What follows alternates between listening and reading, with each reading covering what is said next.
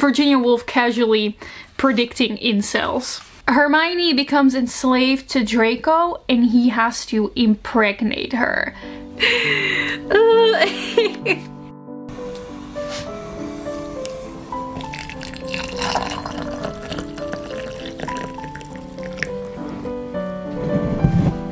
Hello, hi, my name is Leonie, welcome back to my channel. Today we're gonna be talking about all the books that I read in the past 2 months. There's more, it's just these are the ones that I have a physical copy of. I have quite the interesting selection of books this month.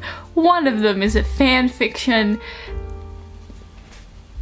You know what? Let's just start with that one. But before we get into the storm that is the books that I read, let's talk about how I keep calm into my daily life. Because this video is sponsored by Loop earplugs. They are noise reducing earplugs, which I love because they allow me the freedom to do whatever I want without getting overstimulated by noise all the time. And Loop is now introducing their Solstice line. So that is 3 beautiful new colors for each of their earplug types. I have here the Loop Experience in Ember Sunrise. I personally wear their Experience line the most as they reduce noise, but not so much that you can't hear people talking anymore. You could still hear all the important things. I always take these with me when I'm on holiday. I recently went to Vietnam and I'm so happy that I had these with me because it's very noisy there and I don't think I would have survived the days if I didn't have these earplugs with me.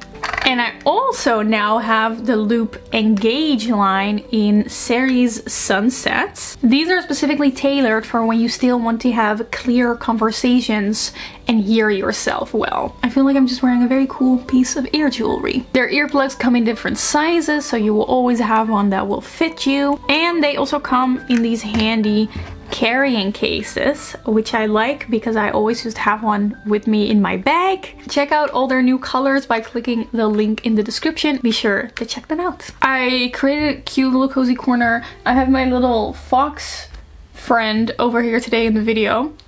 He doesn't usually show up in my videos, but I love him. He's cute.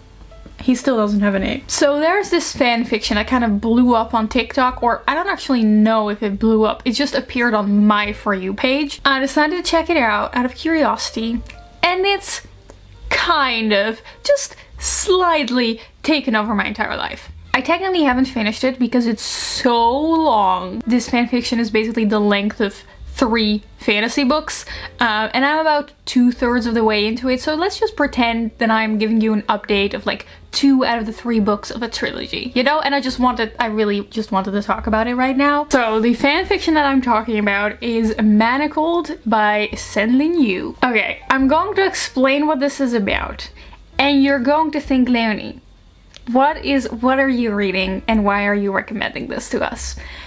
And you're just gonna have to bear with me, okay? So this is dramione fanfiction, which means that it's Harry Potter fanfiction shipping Hermione and Draco. Now, that doesn't sound too weird yet, I know. The thing is, I'm personally not super excited about Harry Potter ever since J.K. Rowling, and I just really disagree with all of her opinions, so I try to avoid talking about it on this channel.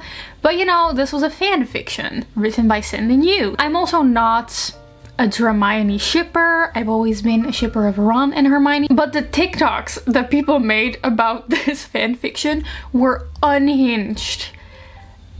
So, you know, I was curious. So the concept of this fanfiction is Harry Potter meets The Handmaid's Tale, which is a very sophisticated way of saying Hermione becomes enslaved to Draco and he has to impregnate her. See, this is the moment where you're gonna have to bear with me. In this fanfiction, Voldemort has won, Harry Potter is dead, and Hermione is taken prisoner and she is becoming part of this repopulation plan of Voldemort, where all the strong wizard women are being used as surrogates to create offspring for all the Death Eaters and stuff. So that's the Handmaid's Tale influence. Hermione gets paired up with the right hand of Voldemort, like the highest commander, which turns out to be Draco Malfoy. And what's interesting about her is that part of her memories of the war have been closed off by magic. She doesn't know what has happened to her. No one can see into her mind to see what has happened to her, and the story is basically this mystery of trying to figure out what has happened to Hermione, what has she done, and why these memories are closed off. And it's genuinely well done. Like, the tension deeply goes into like the mental psychology of Hermione as a prisoner. It touches on interesting themes, like how much violence should you allow in a war and how much violence should you allow to try to win the war and avoid further casualties on your own side. This story just truly gripped me by the throat and made me read until like 2 AM in the night, which I haven't done since I was a teenager. Like, reading this made me feel like a teenager again. I have to warn you though that this is a dark fic. Half of the story is really just Hermione going through it and just having the absolute worst time of her life. It's not fun. It's not fun. You will feel pain.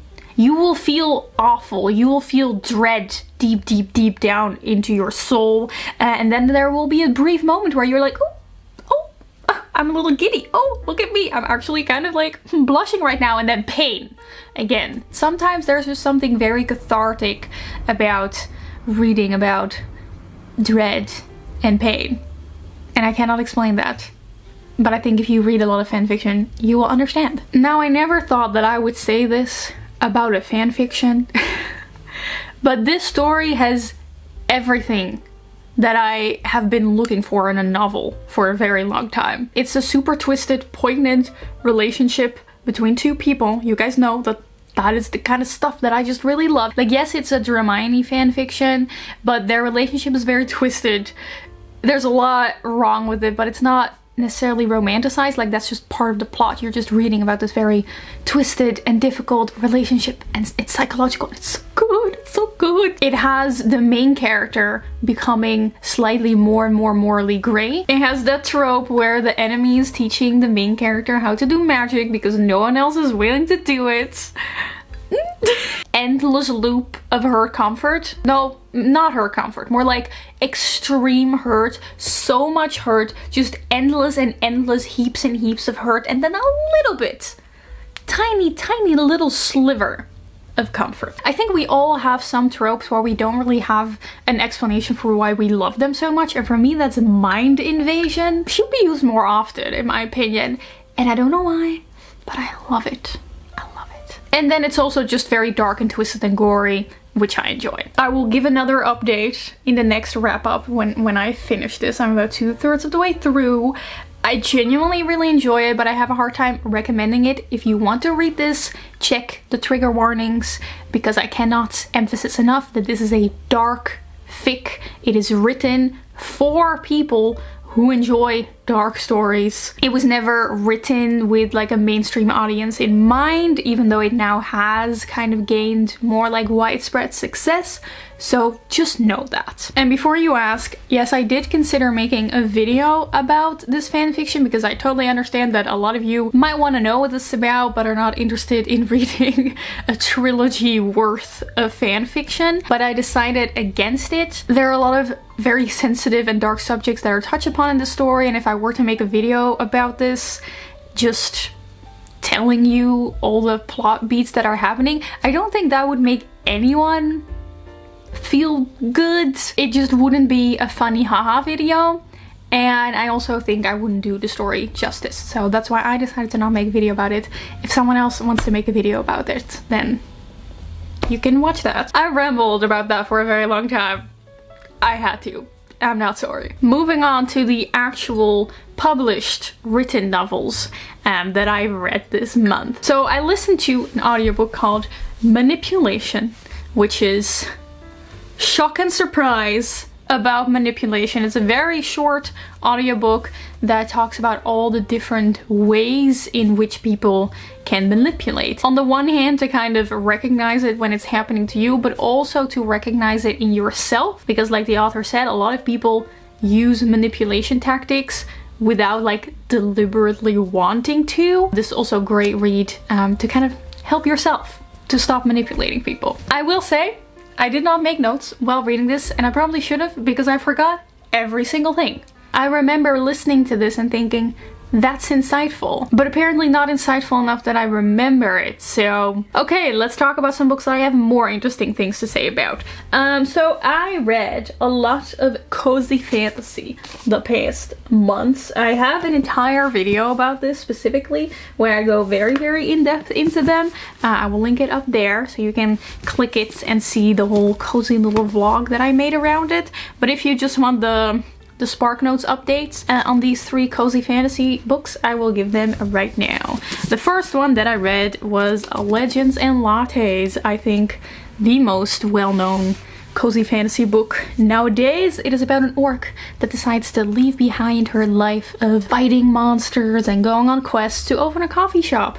Very cute. When I started reading this, I was into it. I think I couldn't stop reading. I think I read like the first 100 pages in one go, which is a lot for me. And then it just kind of went downhill. This is one of those books where after the first 100 pages, I was like, okay, I get it. I've seen it.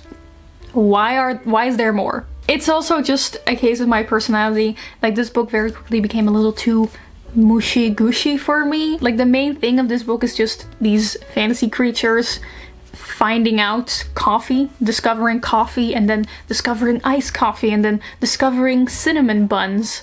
Those kind of things. I understand why people find that very cute, but for me, I was just like, this is too gimmicky for me. I cannot enjoy this. On top of that, there was a plot twist that was so guessable. There was a lot of scenes. You know, when you read certain scenes and you just understand, like, oh, this is supposed to be like a big scene. It's supposed to be like a big payoff emotional scene, but it just hasn't been built up enough to really deserve the payoff. This book is full of that. And then my main problem with this book was just the characters. Like, I think this book is known for its very cute and quirky characters, but how this book does it is by creating characters that have one defining personality trait, and that's it. Like, you meet the characters, and what you know about the characters is what you will know about them for the entire book. That's why there are so many characters, because every few pages a new character needs to be introduced to maintain the interest of the story, because the characters themselves don't have enough depth to carry the entire story. Sorry, I'm being very harsh. To me, this book made me think, oh no, are cozy fantasies the kind of books that give up on depth because they think that you can't have a happy, quirky story and also have depth? And then I found out that no, that's actually not true, because then I read The Very Secret Society of Irregular Witches, which is a super wholesome and quirky and heartwarming story, but still has depth and very interesting characters. Here we follow a young witch named Micah Moon. Love that name. And in this world, the idea is that witches cannot get together because then bad things will happen and people find out about witches.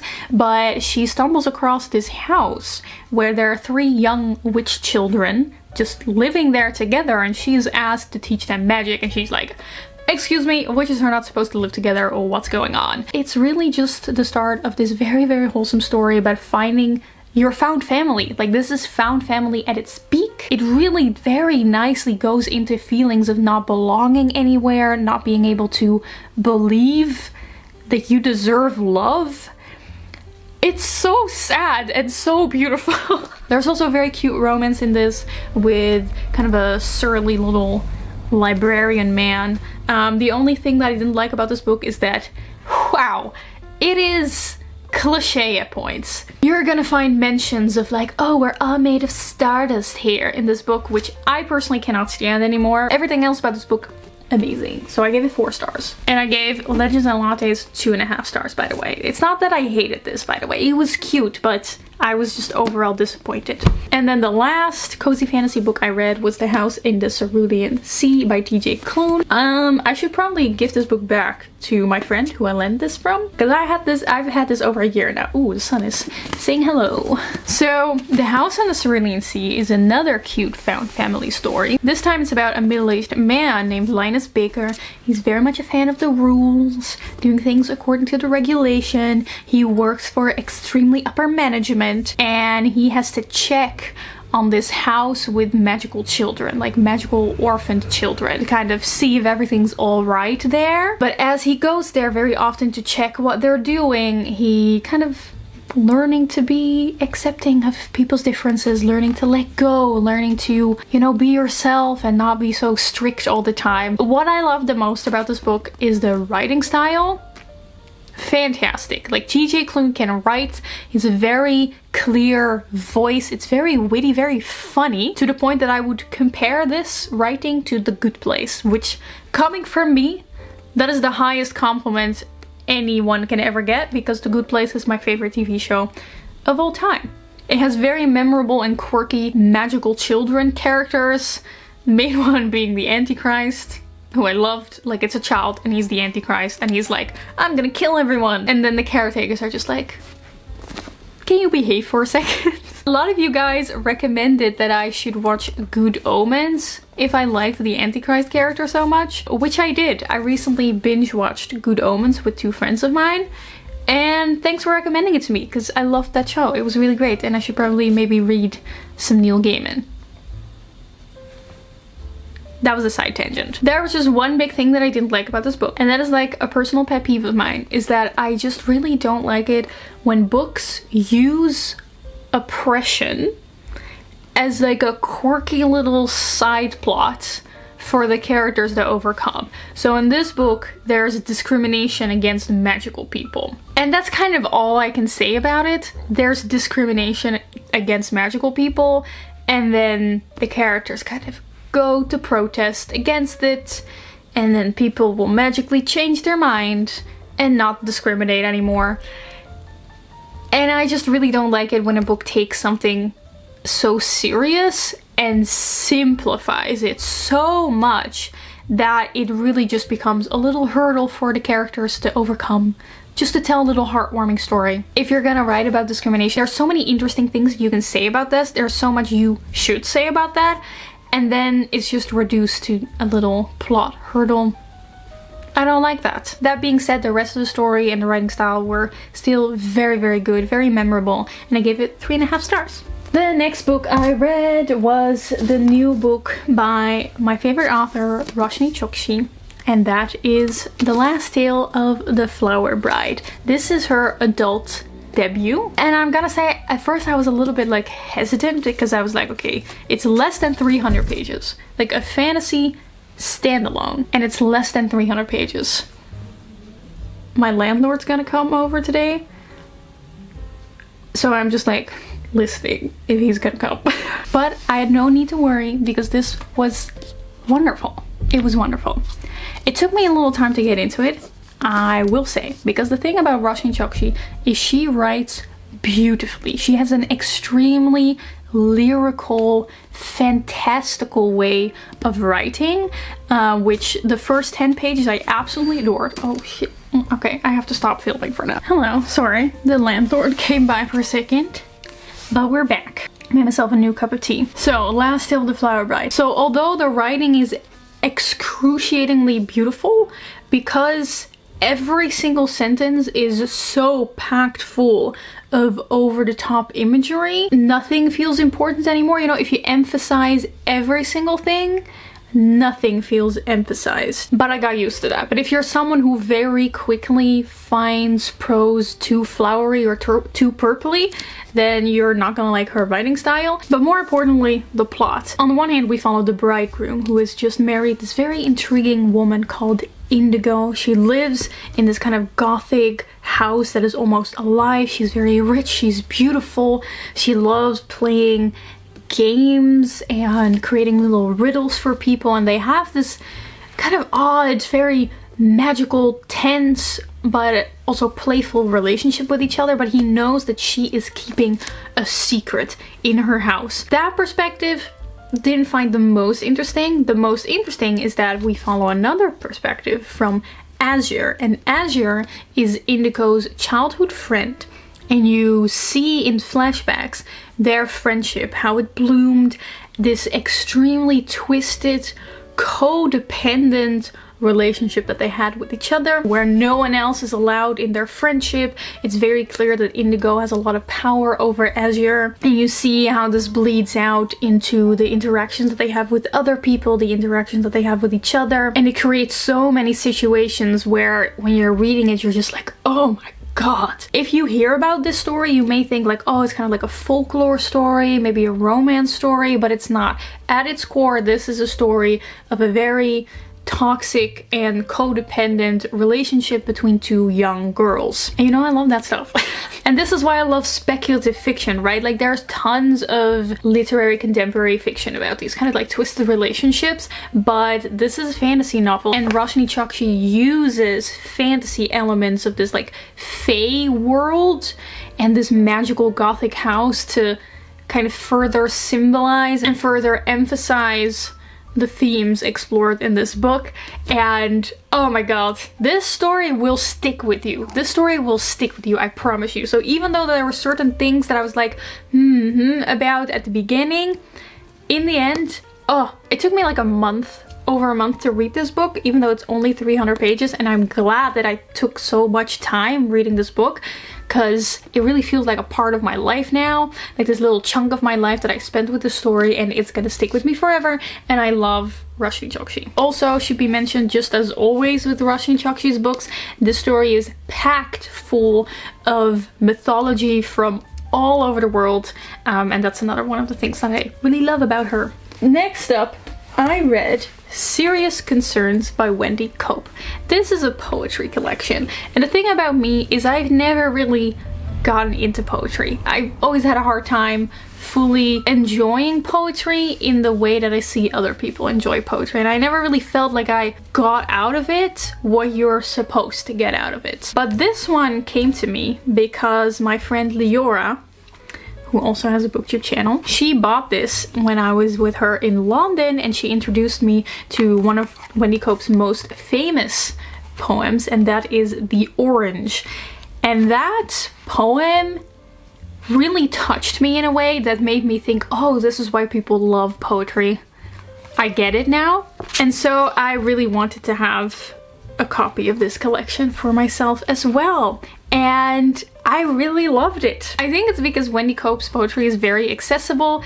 It has rhyme, which I really like. Maybe it's outdated to write poetry with rhyme, but it just tickles a particular part of my brain whenever two sentences rhyme, and I just like reading things that are in rhyme. And the thing about her poems is that they're very funny, very witty. They all have these little observations about life that can be very funny or very relatable, and then here and there there's also some very deep and sad poems about heartbreak and mental health, and I really like that combination. Just an example of like a poem that she wrote about football fans. This is a passage that says, "Tottenham lost and I am sad. Sometimes it's difficult being a lad." So that's what I mean with kind of funny. And there's also a lot of poems in here that were rejected by publications, because apparently she often gets asked to write a poem for a newspaper or publication or something, and then she writes something that is very out of pocket and kind of makes fun of the newspaper, and then obviously they don't publish it. But then it is in her poetry collection. Apparently she often gets criticized for writing too lighthearted, writing poetry that isn't like deep and dark, and she kind of makes fun of that as well. She writes, "Write to amuse? What an appalling suggestion. I write to make people anxious and miserable and to worsen their indigestion." Sometimes it's just really absurd things like, "I am a poet. I'm very fond of bananas. I am bananas. I'm very fond of a poet. I'm a poet of bananas and am very fond, very bananas." So if you guys have any recommendations for poetry books with this kind of like quirky, witty, sometimes even a little bit absurd tone to it, I really like that. And I think if you are someone who doesn't really know where to start with poetry, or you think you don't really like poetry, this one, coming from someone who also thought that, genuinely really, really nice, and now I want more. The second to last book that I listened to is called The Cycle Strategy by Macy Hill, although I'm thinking actually I read a translation and it might have a different name in the original version. Let me look that up. Okay, so the original English title is Period Power, which, I'm gonna be honest, I really, really much prefer the title that they gave to it in the Dutch translation, which would be, in English, The Cycle Strategy. The Cycle Strategy much more accurately represents what the book is actually about, and that is how to strategize your life around your menstrual cycle. How to work with your cycle instead of in spite of it. So if you are someone who menstruates, you probably know that, you know, your hormones can have some impact on how you feel. And the idea of this book is that you can use this to your advantage. You know, we live our lives on a 24-hour cycle. You know, we all understand that we have different levels of energy during the day. You know, you don't expect people to go make a lot of plans at 8 in the morning because you just woke up.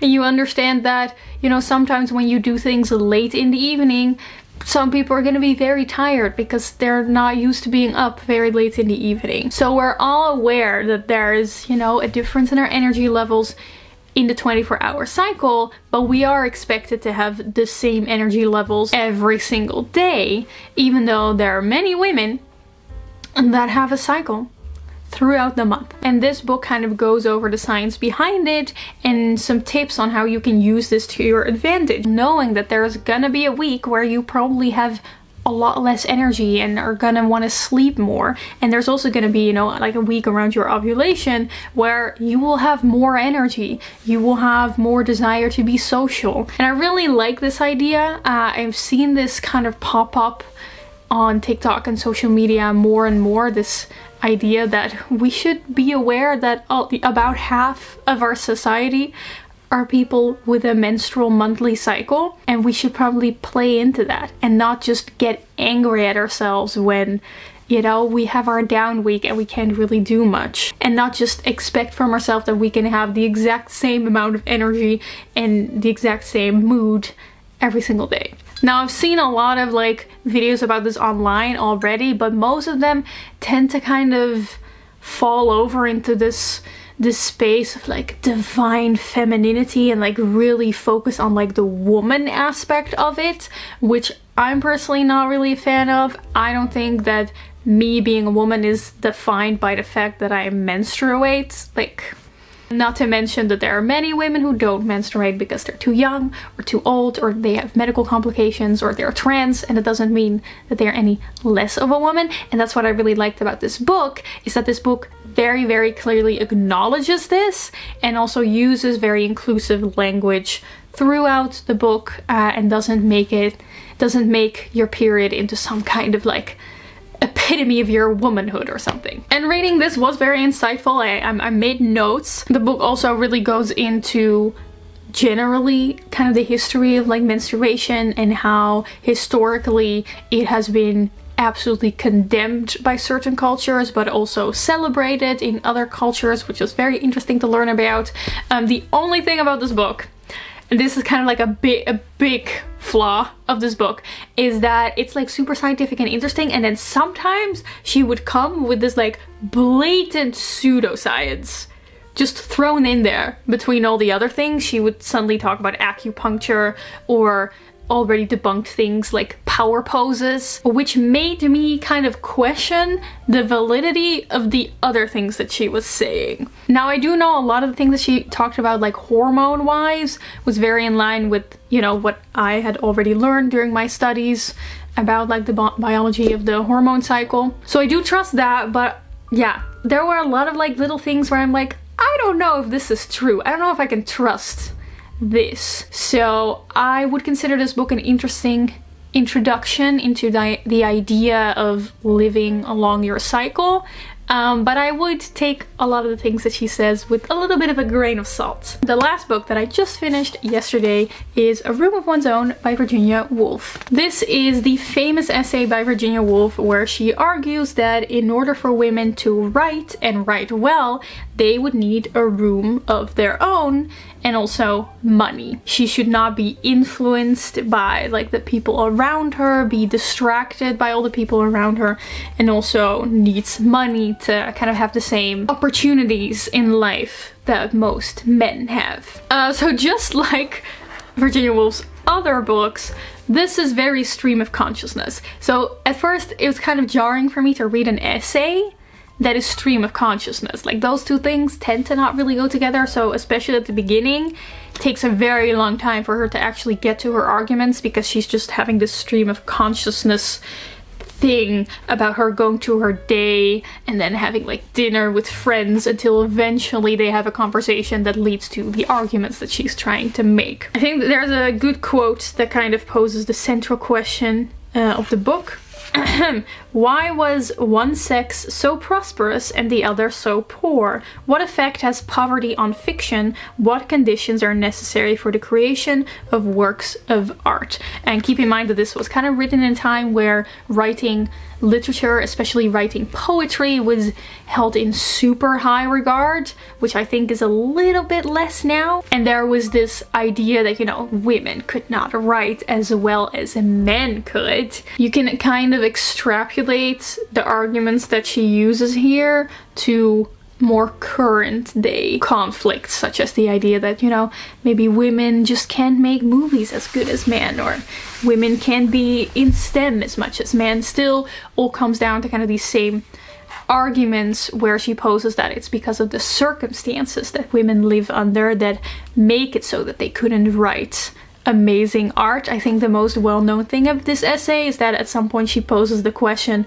what if Shakespeare had a sister? And she argues that his sister probably wouldn't be able to write the great works of Shakespeare, not because she's a woman and therefore is incapable of writing beautiful stories, but because of the circumstances of her being a woman would stop her from reaching her full potential. That is the central argument in this essay. Let me see if I can find some examples of interesting things, because I did annotate the whole thing. She talks at length about how growing up in a world where you are constantly told that you can't do something because you're a woman will probably lead to you not being able to do that. The effect of discouragement upon the mind of the artist should be measured. In the 19th century, a woman was not encouraged to be an artist. On the contrary, she was snubbed, slapped, lectured, and exhorted. Oh, and I just wanted to share this. This is one of my favorite quotes about men who constantly insist that women can't do things.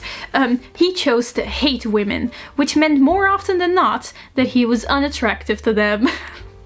Just Virginia Woolf casually predicting incels. There are, however, a few things that she says that I don't really agree with.